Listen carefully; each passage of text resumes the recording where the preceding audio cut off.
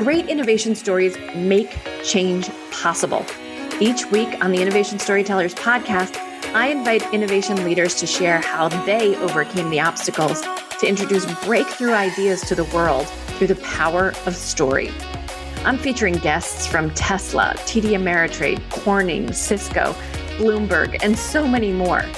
Listen in to learn how you can tell a more effective innovation story and change the future for the better. Hi, everybody, and welcome back to Innovation Storytellers. I'm excited to have someone I'd refer to as maybe the godfather of innovation for things that you know of, things behind the scenes, and also some innovations that may or may not have made it to the market finish line, but perhaps another finish line that's equally important for all of us innovators, which is failure. Can we embrace the big F? Today, we're going to be talking about why some innovations get there and why they don't, and the stories that accompany those innovations on both fronts.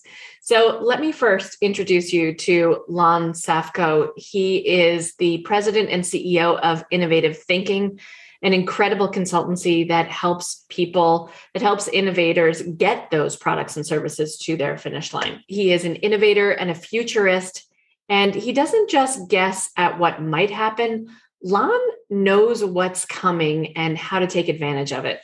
He is also a best-selling author of the Social Media Bible, which I highly recommend, and hit #1 on Amazon, as well as the Fusion Marketing Bible, which hit #3 on Amazon as a top 10 bestseller, and is also an acclaimed international keynote speaker and trainer. And you may know Lon from the PBS television special, Social Media and You, Communicating in a Digital. Lon created the first computer to save a human life, as coined by Steve Jobs, and has 18 inventions and more than 30,000 of his personal records as part of the permanent collection of the Smithsonian Institution in Washington, D.C. So, Lon, welcome to Innovation Storytellers. Thank you so much for being a guest today. Oh, it's an honor. This is an awesome podcast. Thank you for considering me. Oh, we're thrilled. We're thrilled.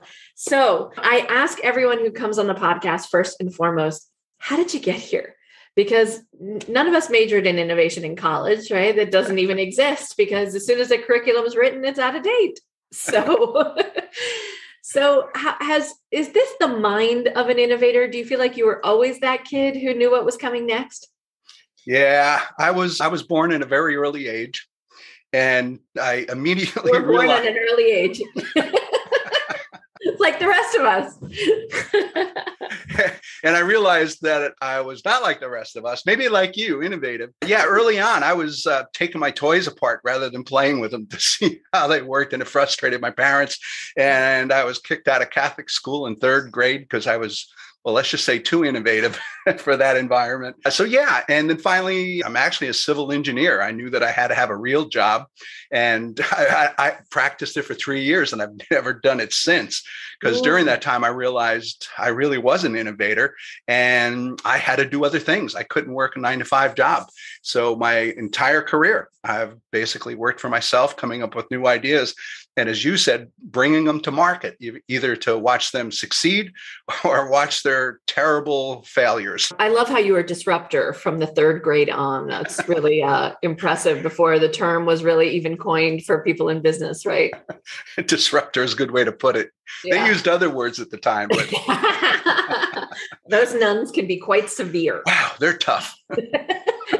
So take us back from the beginning, Lon. So you started off as a civil engineer. At some point, right, you either got the I'm out or I'm fired, right? I know I love quoting Mike Bloomberg when someone said, how did you know you wanted to be an entrepreneur?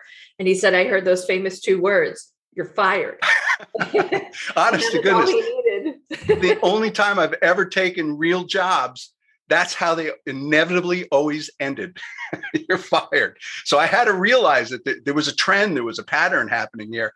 But it actually was when I first started to go to college right out of high school, there was a new technology. What was it called? Oh, yeah, computers. and nobody knew what to do with them.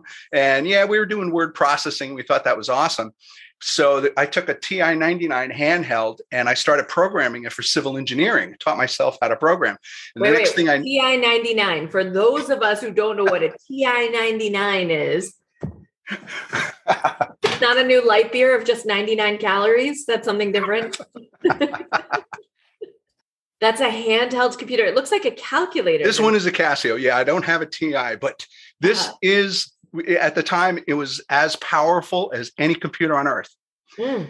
And what year was that, Lon? When would you say? 75. 1975.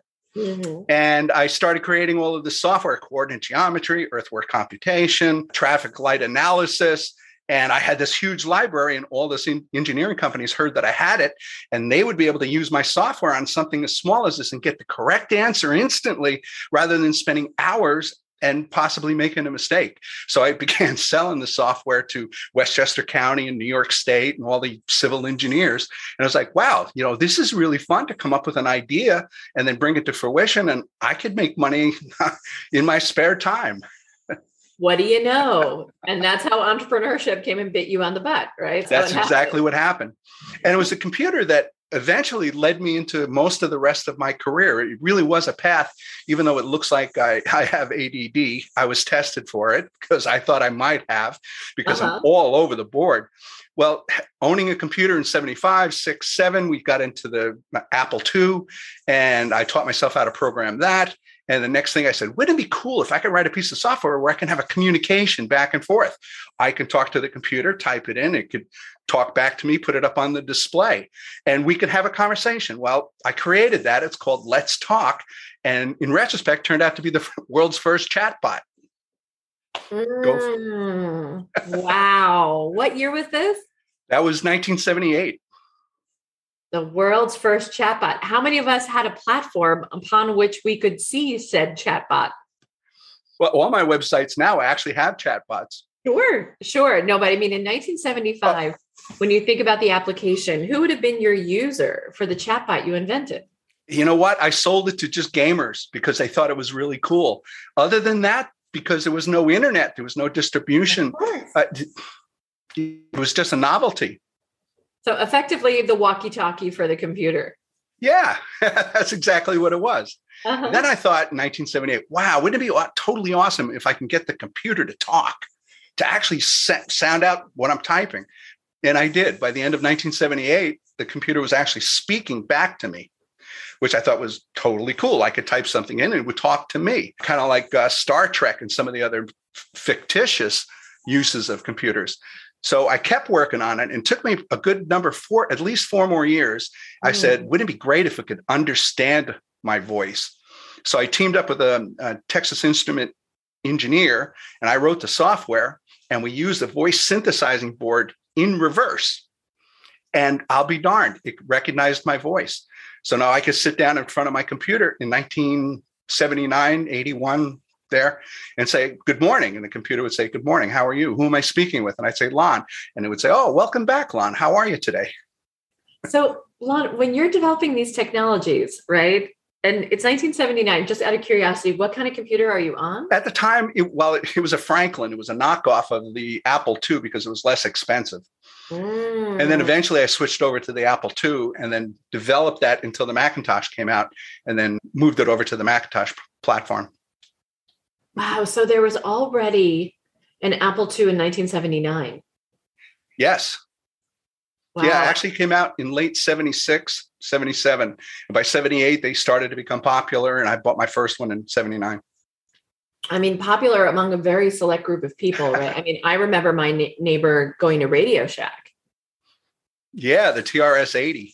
TRS-80, exactly. So that's what he was operating on. That giant thing with the screen that was only green. The letters were green, and developing simple one-line commands of code. Yep. And if-then statements and stuff like that, or maybe it would make a design. But you were creating voice-enabled programming already on a Franklin. Yeah, I had a whopping 16K of memory. Woohoo! Wow. And a cassette recorder to store it. I love it. I love it. So when did the idea of kind of commercializing some of these either take off or die? So walk us through that process. And I, of course, want to get to what's tucked away in the Smithsonian as well.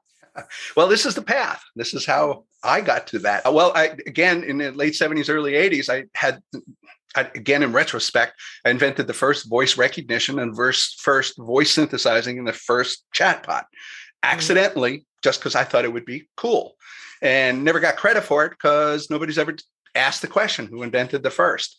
So I continued to do that. And then about 1984, I said, wow, wouldn't it be awesome if I can get it to control my environment? Wow, if I can get it to turn on a light and answer my phone and lock my door and adjust my heating. So I started working with little relays, and I wasn't an electrical engineer, but I got it to answer the phone and make a telephone call. And then I went to work.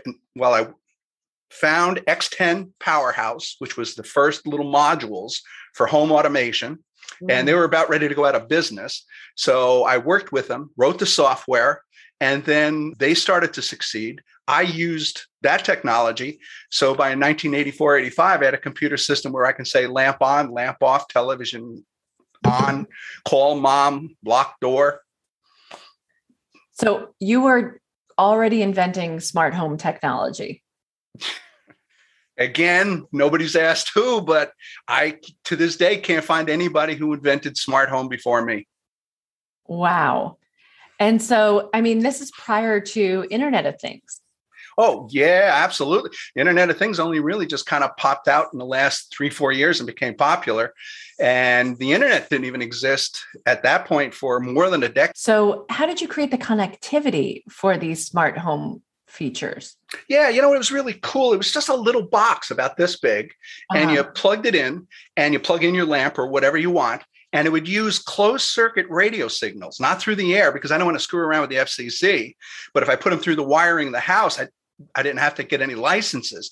So the computer would send it out through its power cord into the house, find one of 255 boxes, and it would turn it on, turn it off, dim it, or whatever I asked it to do in the computer. Amazing. Amazing. No. So right. Yeah, actually it was the first Internet of Things too, if you really want to stretch the definition. Yeah. With no internet. That's really what made the Internet of Things difficult. Because all I had was of things.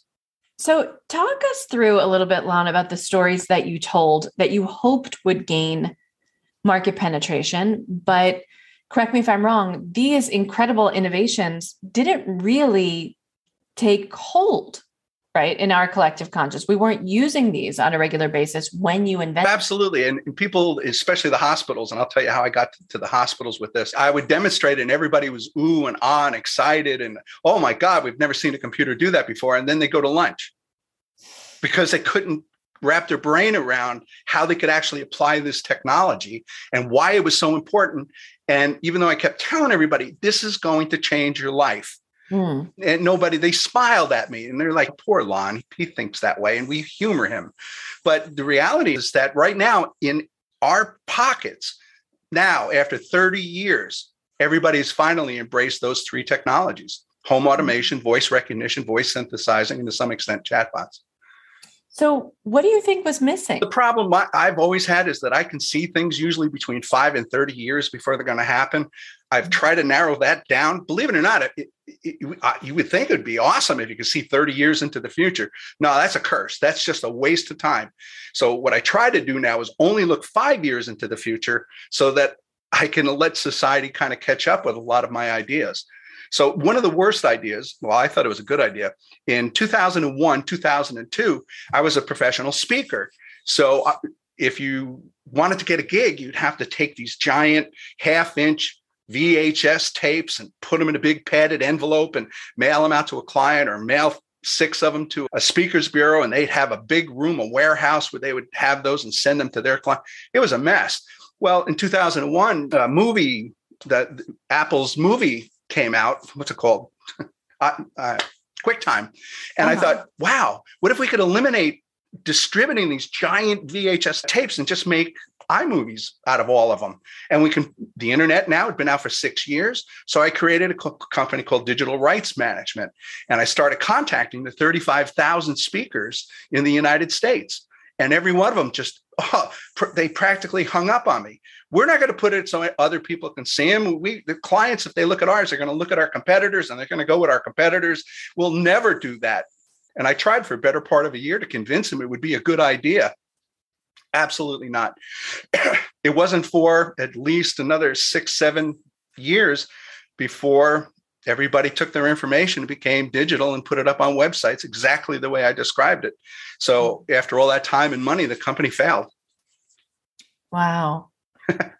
And so this is the part where I want to get this right, because this show is called Innovation Storytellers. And there are those who have come on the show who have talked about really being ahead of their time.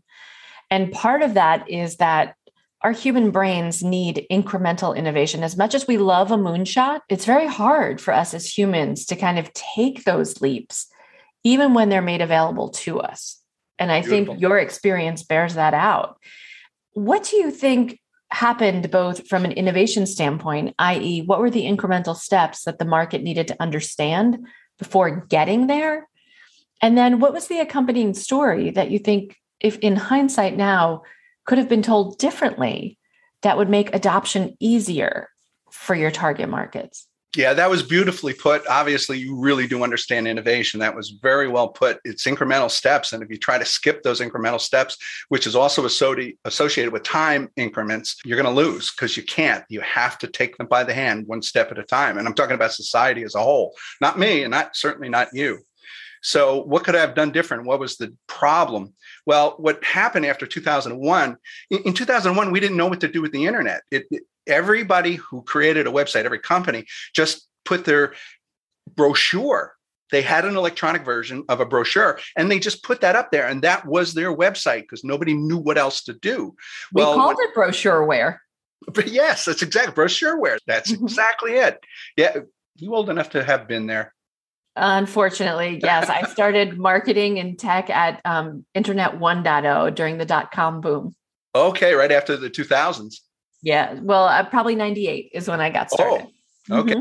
Oh, so you had the fun of being invested in the boom. Yes, when we thought it would never end. Banner advertising, you're kidding me? That's a gold mine. That's a gold mine. Who doesn't want to click on a blinking banner ad? Pretty much everyone. There's another great story that ended up in failure. So what happened was we didn't know what to do with it, but Apple was always on the cutting edge of, especially with media, creating video and audio. And they did a great job with QuickTime. And the compression rates were good enough now because the early internet was extremely slow. So until then, we couldn't have done that. But from that point, we could. Now, the mindset wasn't there because nobody had seen it done. So what they immediately do is jump back to pre-technology thinking. That's what I found. So if you try to say you need a word processor, they're going to say, no, my electric typewriter works great. You always jump back to pre-technology. So when I'm talking about distributing video over the internet, they jump back to this pre-technology, back to the VHS tapes and say, no, I just send out the tapes and I can reproduce them. And they sit on a shelf and sit on their desk. So it's a reminder. They had all these excuses. So they didn't want to hear why it was more efficient. And then if you actually created a site that had a lot of speakers, a lot of people would come to it and you wouldn't necessarily lose your client to a competitor. But it took a lot of incremental steps before people realized that. And that piece is so important. I was listening to another speaker, so fascinating. And he showed a picture of a Model T Ford that was being pulled by a horse. That's great. That says it all right there. Right? When asked, why is a horse pulling your car, sir? And he said, well, I always want to have a backup and I want to make sure the horse is trained and doesn't get scared. And so he alternatively put gas in the car and drove it that way. And when not, had the horse pull it. And I just thought, this is how we enter innovation. And I've used kicking and screaming. Yes. And I've used this example on the show before. I was moving. And so I was cleaning out lots of boxes from inside the cabinet and found a box of old floppy disks. And I showed it to my son and I said, hey, my thesis is saved on this floppy disk. He's like, and he kind of looked at it and said, why would you 3D print a copy of the save icon? That's priceless. And it was so full circle. And I just looked at him and it was like, yes, that's what your mother's been doing. She's been 3D printing in secret a copy of the save icon just to baffle you, my son. That is what I'm doing. That is so wonderful because they had no clue about the evolution. And I adore my son, and he is a lovely tech nerd as well. He went to the Rochester Institute of Technology. Wow, he's brilliant. And yet, this is not part of the day-to-day of his understanding of tech. We have gone so far afield, right, that we need to use this very antiquated technology as a symbol of how to save. Now, meanwhile, my son's impression of how we save things really doesn't even exist anymore because thanks to Office 365, we're in a constant state of saving. You don't have to go back and save your work. And it's a cloud. You'll never see it. It's always saving, right? So even this concept, when I look at it on my computer now, I wonder what the rest of the world thinks right now that we're in 2022, what that little icon actually represents. That's funny because it's there. Everyone sees it, but I'll bet they don't know what it represents is right. What is that? What is that thing? They'll recognize it in a heartbeat, but they'll never really understand why. Where it came from. Yeah. And so our mental iconography, right, and the symbols that we use are part of the innovation process to get people to understand the innovation story. Yeah. But there's a reason that we call it email is because all of us understand what mail is. And so it's far less threatening to put an E on the front of it than come up with transatlantic underwater cable-based communication, that we're trying to send this message from London to New York through an underwater cable. And that gets back to the proper storytelling. That's right. Yeah, I like that. So when you think, these are the verbal cues, right? This is how semiotics work, is that we think about how do I actually create a bridge from my concept of where I am today to this thing that lives in the future? And what are the breadcrumbs that I need to leave for my audience in order for them to reach 5 years, 10 years, 30 years out? Right. Because we cannot make the mental leap. And the other thing that's happening inside of our bodies is that we are creating cortisol in the moment that we ask people to accept change or to embrace a new concept. Sometimes adrenaline. And that too, right? It's the feeling of being inside of a scary movie because we don't know what's coming next. It's like the top of a roller coaster. Right. Click. And so our job as as innovators, is to help them take the linguistic step, the visual step, all of the 5 senses so that it's not so terrifying and that the future isn't feeling like an unknown, but rather it feels like they are part of that new future. That's beautiful. So when you think about now these, when you went to that hospital and you brought them this technology, what do you think the story needed to be? Yeah, to get back to that, which is one of the best stories in my career, to just camp on what you just said. After the Macintosh had been out for a year, 1985, what I did is I recreated the entire, it was called Soft Voice. Our industry loves concatenation, so it was software control or voice controlled software. But then I changed it to Sensei when I moved over to the Macintosh, Master Teacher, because I wanted to expand it. And what I did was because the Macintosh was graphic, I had the opportunity to use graphics as opposed to text on the older machines. So what I did is I created this room, this environment, and and there was a desk in the foreground, and there was a telephone and a spreadsheet on the desk, and a typewriter. Again, over my desk, I said, always revert to pre-technology metaphors when designing my software. So if you wanted to type a letter, people didn't know or were afraid of the word processing, but they certainly knew what a typewriter did. Mm-hmm. And if you wanted to make a phone call, it's easy. You click on the phone. Or if you wanted to read a book, you click on the bookshelf. You wanted to control the light, you'd click on the ceiling fan. So everything that I did was this environment that you could move around in and access its capabilities by using these old-fashioned images that everyone was comfortable with, which, again, by accident, back in 1985, I created the world's first virtual reality. Wow. And what year was that, Lon? That was 1985. And about 5 years after that, I got a call from Dr. Thomas Furness. Thomas Furness was at the Wright-Patterson Air Force Base for a decade, working with 18 PhDs and spent billions of dollars developing virtual reality for the F-15 jet fighters. And they would paint the cockpits black so you couldn't see. And then just using radar and LiDAR and some of the other technology, the pilot was able to see a virtual representation of the world below them and actually navigate these jets, even though they couldn't see outside. And it had voice recognition and voice synthesizing.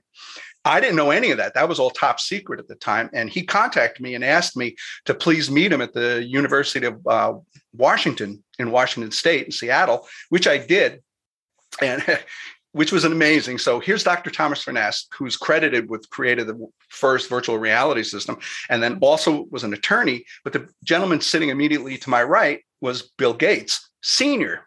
Wow. Dad, because they were looking at possibly investing.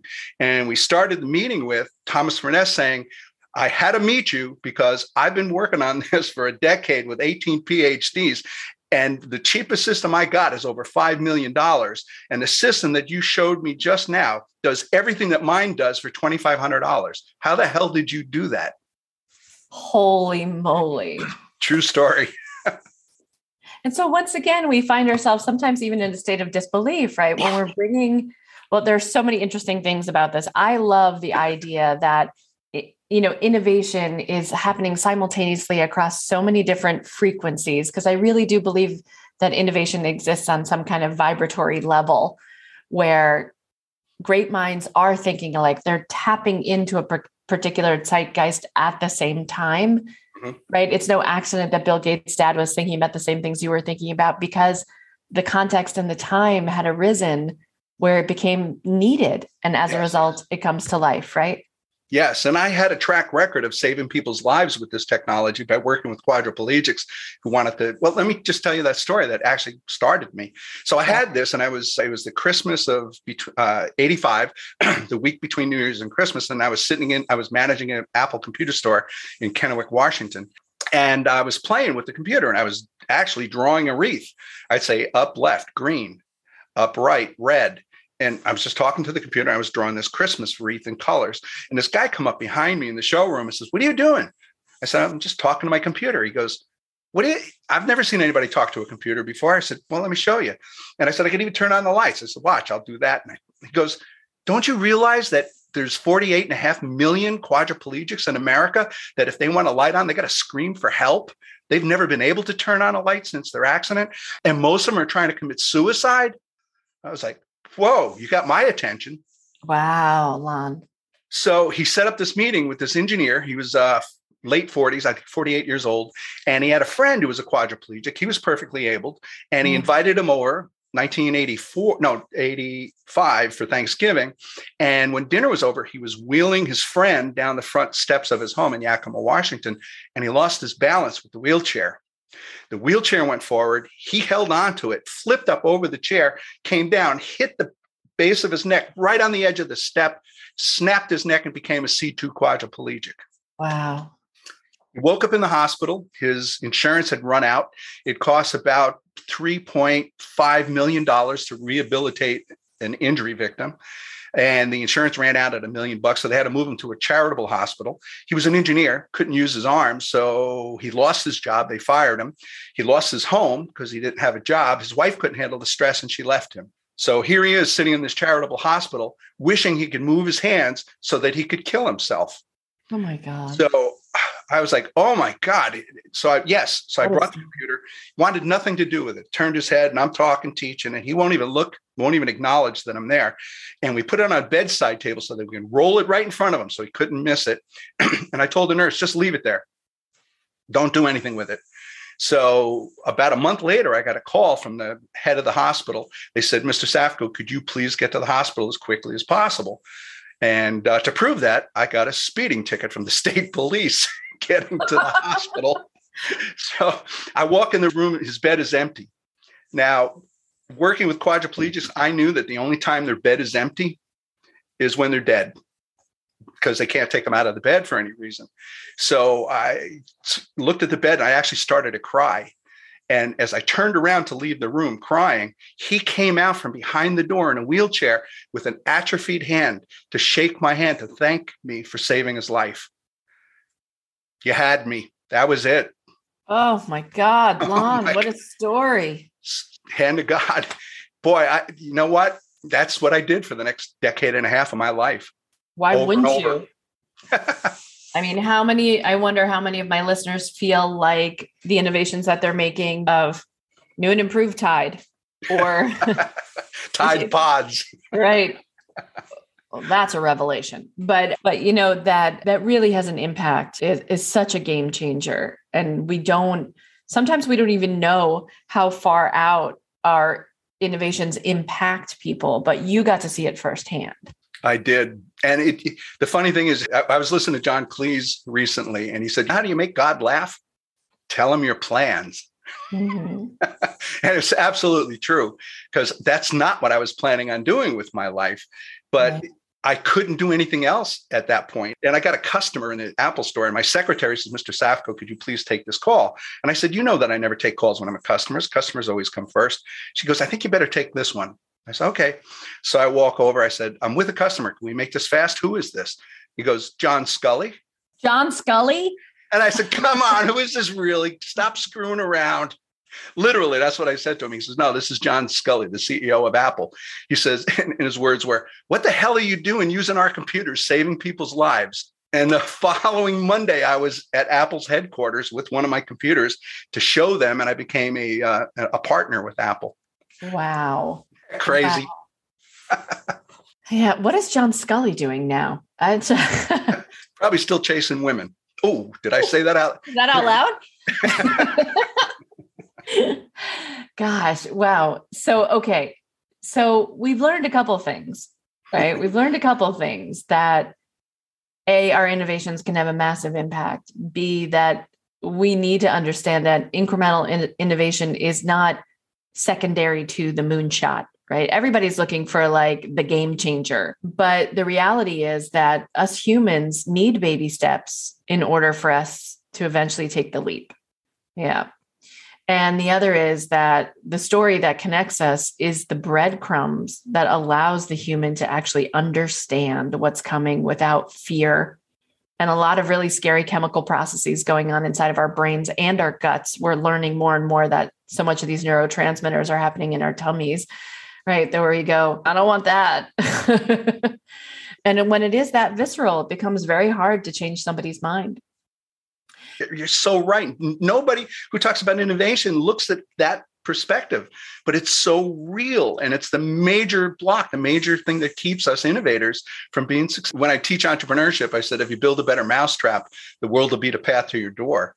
And I said, if you don't have a good story and know how to sell and market, you'll just end up with more dead mice. Yeah. And lots of, and hefty storage fees for all of your mousetraps. So I want to shift the conversation a little bit to your publishing career, which is vast and deep and beloved by so many people who follow the social media Bible and figuring out how to make these connections, because you are a person who sees things into the future. Tell us a little bit about the impetus for writing those books. It now seems like social media is such a part of our lives, like, duh, but we needed a Bible back then to actually help guide us through the process. So tell us about the impetus for that and what you hope to achieve with it at the time. When was that published? Well, the first book that I published actually was How to Build Your New Home in No Time and How to Work with Contractors. In 2003, after the dot bomb, we saw what happened to the internet. The investors pulled out of almost everything that was going on in the internet. Dot bomb. And I said, they're going to put their money somewhere. They're going to put it into real estate. And we're going to enter the largest residential home building craze in the history of humans. And I probably should have changed that story and been less hyperbole, but that's the way I felt about it. And nobody listened to me. So I went to Pearson Publishing, and I said, we need to do a book on this because we're going to, and I repeated that. And I was lucky enough to have an editor who listened to the story and believed what I was saying. So in 2005, my book came out, How to Build Your New House in No Time. Well, guess what happened in 2005, 6, 7, all the way up to 2008. So I was ahead of the curve again, and I was lucky enough to have an editor at Pearson that recognized that. So in 2006, I was looking at something, I think it was called Web 2.0 maybe. And nobody knew what it was. Nobody knew what to call it, but it was changing the way we use the internet. So I went back to Pearson and I said, first of all, it's not Web 2.0. It's going to be called social media. And we need to do the biggest, fastest book to get to market. And they said, we're not going to touch that. Social media is the fad. It's got no substance. A year from now, nobody's even going to remember what that was. And I said, So they wouldn't touch it. So I went over to John Wiley and Sons, and because I had a previous success, they at least listened to the pitch. And they said, we think you might be onto something. So they wrote the contract in 2007, and in March of 2008, I published it, but made it unique is I wanted it to be everything that I had learned. I was already teaching SEO, SEM, teaching websites. I was considered an email marketing expert. And everybody said, email has nothing to do with social media. Yeah, it does. Because what differentiated social media from everything else that was being done on the internet was two-way communication. It changed from a monologue to a dialogue. Right. And that is what really changed everything. And Wiley looked at it, and March of 2008, I published the first edition of it, and it was 850 pages. Oh my God. Yeah. And if you know anything about a diminishing attention span as a result of social media, the cool thing is you can jump from chapter to chapter, and it was organized in such a way you can read the intro and that would tell you what it was. But if you wanted to know more, you can go deeper.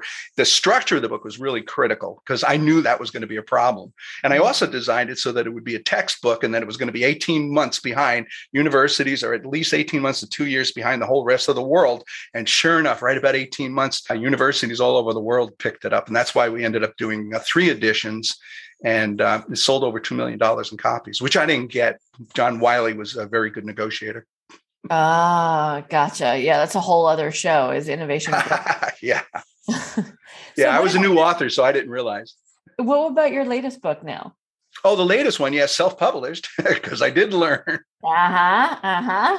And that's actually pretty big for a business book. It's 350 pages. It's called the Innovative Thinking Bible, and it's everything that I've gathered and accumulated and all of my thoughts and all of my processes and examples of innovative thinking. I mean, I've been building this for over 20 years.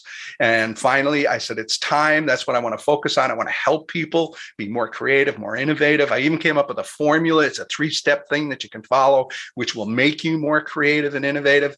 And I guess it was about a year ago, it came out. And that one actually hit number 1 on Amazon in 3 categories and stayed there for 3 weeks. Wow.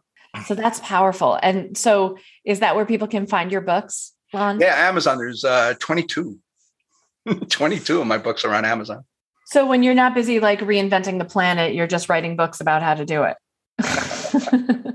Yeah, kind of. Yes. Amazing. Just prolific. Okay. So now I'm going to put you on the hot seat. Wait, actually, before I get to the hot seat, tell me about that picture of the Titanic behind you. Well, it's an ode to my career. One day you're sailing ahead and you're drinking champagne. Next day you're jumping into ice cold water. Yeah, I'm not a Titaniac or a collector. I don't have spoons or salt shakers or Hummels. What happened was I had built the model of the Titanic because I was telling my daughter, I'd read some books on it before anybody knew what it was back in the early 90s. Nobody cared.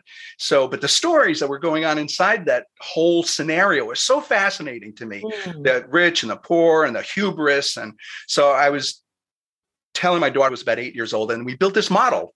Well, not together. I ended up building it.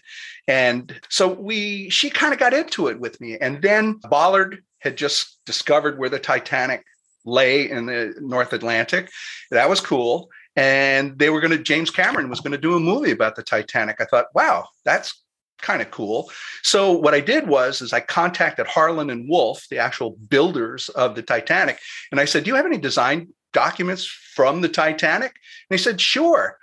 So I actually was able to buy the architectural rendering of the Titanic from them for $5. Honest to goodness, I couldn't believe it myself. And that's framed behind me. So I had that. And then a French company went down to the actual Titanic, and when they were pulling up coal from the bunker before they made it against the law. So I bought a hunk and stuck it on my shelf. That's right up here on my shelf. I was like, wow, that's all cool. And I really wanted to see the Titanic that Cameron was building, because I heard stories, but it was top secret. Everybody had to sign non-disclosures. So I'm checking every day on the internet to try to find out. And I'm thinking, he's not in LA. You can't hide the Titanic in Long Beach. And he's not, it's not San Francisco, and going up and down the coast. And it's like, there's no way that he's going to hide the Titanic off the US Pacific coast.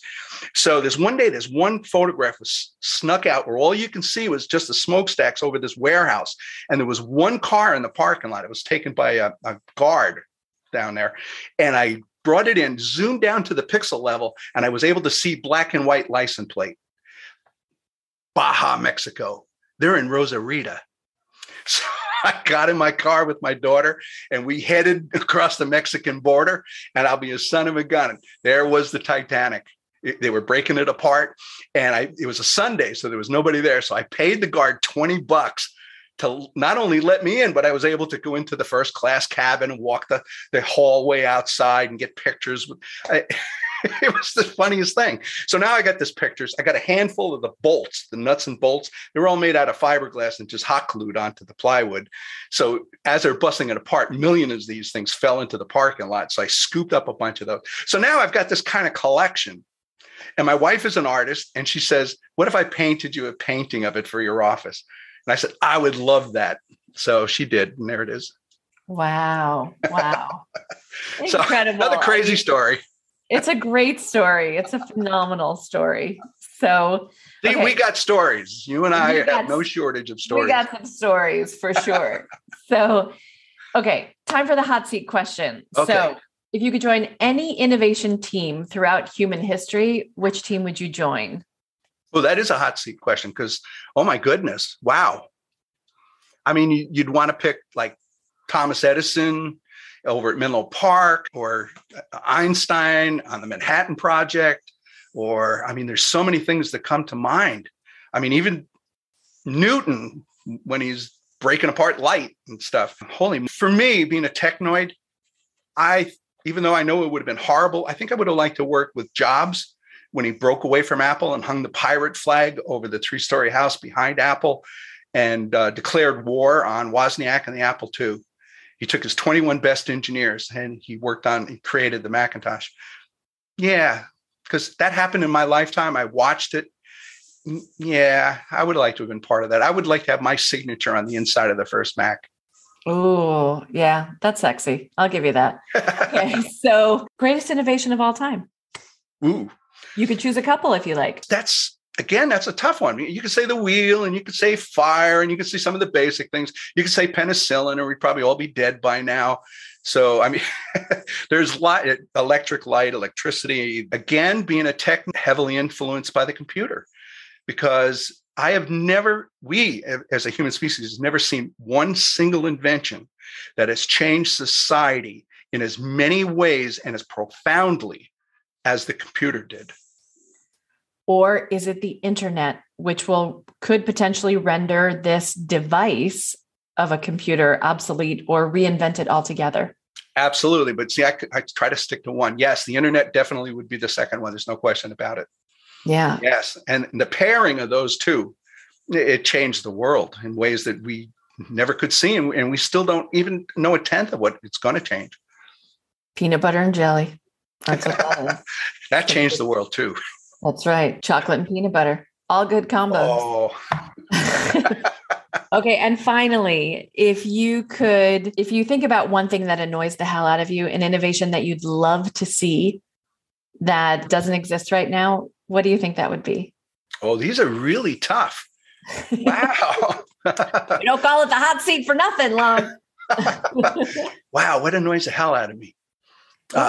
People in general. I've been called the social media expert. Huh? What does that mean?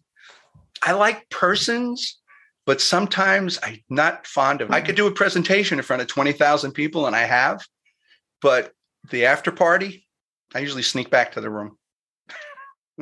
And so what is that innovation then that you're looking for? Yeah, and that's not the thing that ticks me off the most. That's because I'm on the spectrum. All of us innovators are on the spectrum. We're somewhere.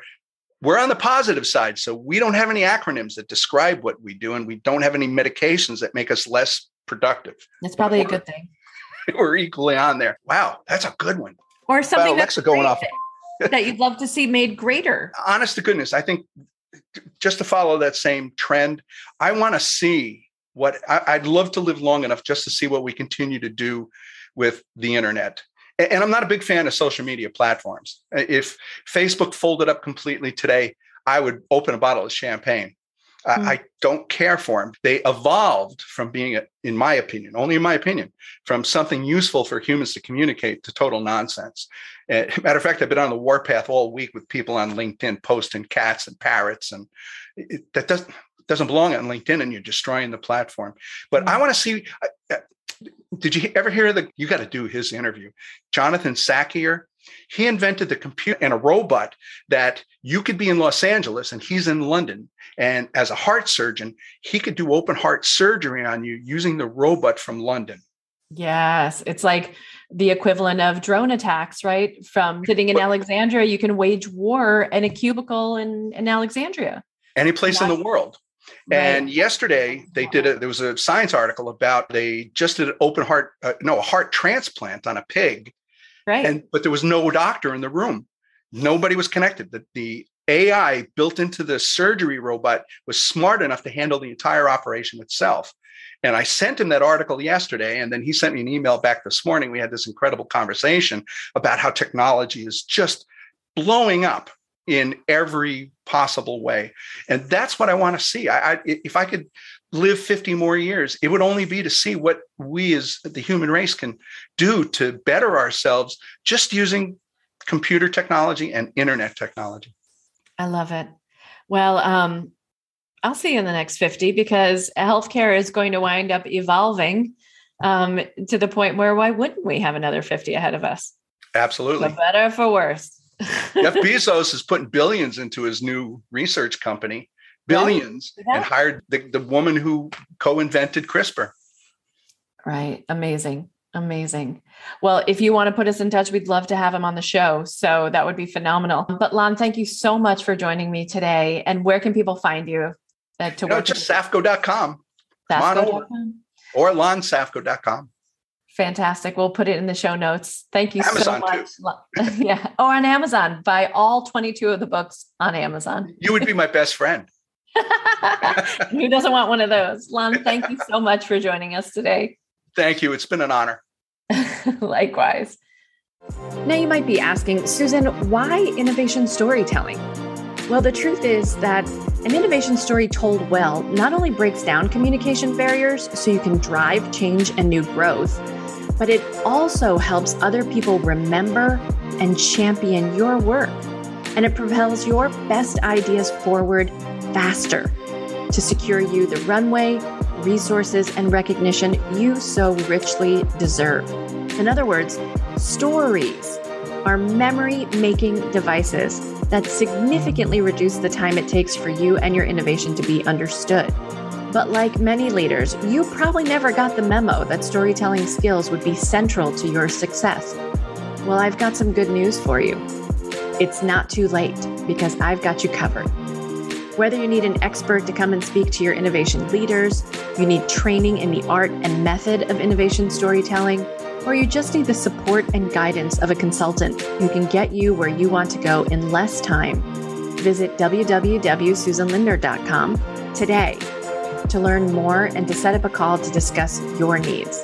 I'm so looking forward to connecting with you and to helping you tell a great innovation story. If you like what you heard so far, don't forget to subscribe so you never miss another episode. And leave us a comment. Tell us what you think of this episode. We'd love to hear from you. And if you didn't like what you've heard, just forget everything I've said.